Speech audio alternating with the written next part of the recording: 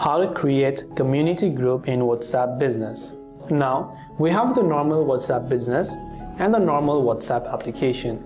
If you open the normal WhatsApp app, which is the personal WhatsApp, and you go to the Communities tab, you can see this option that says Start Your Community. But what if I want to create a community using my WhatsApp Business instead of WhatsApp?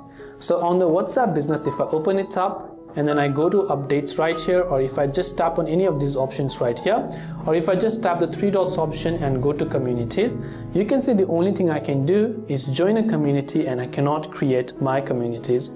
So unfortunately, WhatsApp Business, as mentioned by WhatsApp themselves, do not allow creating a community from WhatsApp Business, and currently it is limited to that. If you want to create a community, you have to use the normal WhatsApp application and not the WhatsApp Business app. Hopefully in the future, WhatsApp might roll out a feature that will allow users to be able to create a community using WhatsApp Business, but currently we're only limited on our mobile phone. So here you can see creating a community option right here.